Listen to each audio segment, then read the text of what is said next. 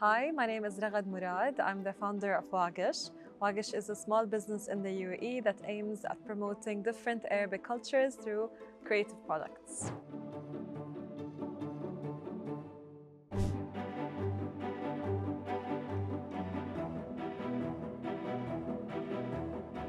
So around 4 years ago, I was looking to buy just stickers to use on my laptop as a university student, and I couldn't find affordable and really nice Arabic ones.